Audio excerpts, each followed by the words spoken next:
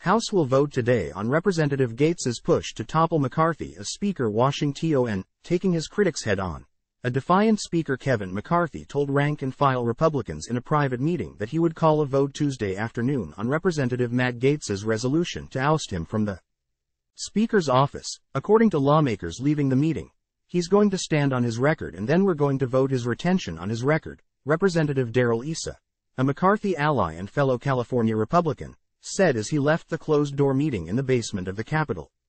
Time equals 400 ms, greater than under House rules. McCarthy had until Wednesday to take up the resolution that Gaetz, a conservative Florida Republican and Donald Trump loyalist, filed Monday night.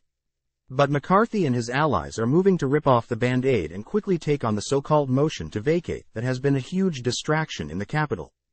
Time equals 400 ms, greater than, I get politics.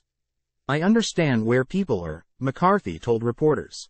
But he added, I truly believe the institution of the House. At the end of the day, if you throw a speaker out that has 99% of their conference, that kept government open and paid the troops, I think we're in a really bad place.